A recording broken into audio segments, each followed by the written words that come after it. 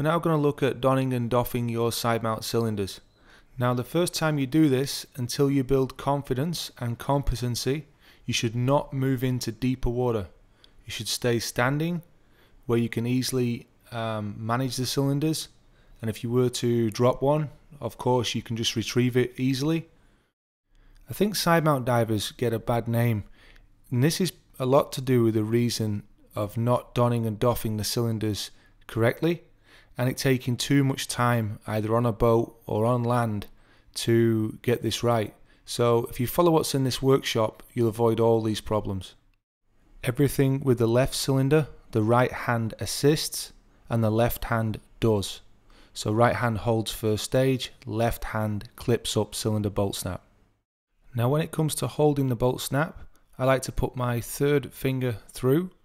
My index finger becomes like a guide. My thumb opens the bolt snap. This technique and what bolt snap size to use, I cover in full during the cylinder setup video. The right hand holds around the first stage with the regulator hose split between the fingers.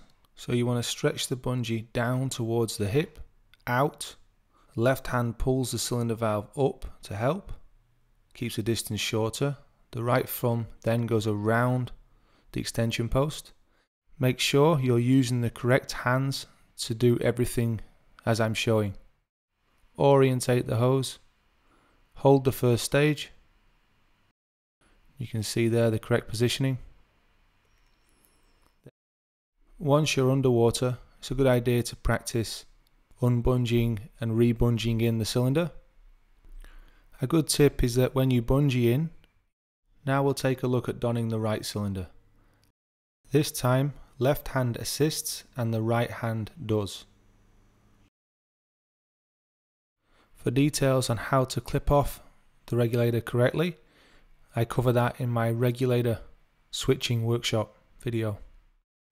Undo the bungee, and then this is the correct way to hand off the cylinder to somebody on a boat, and they could have access to the back of the valve shown here.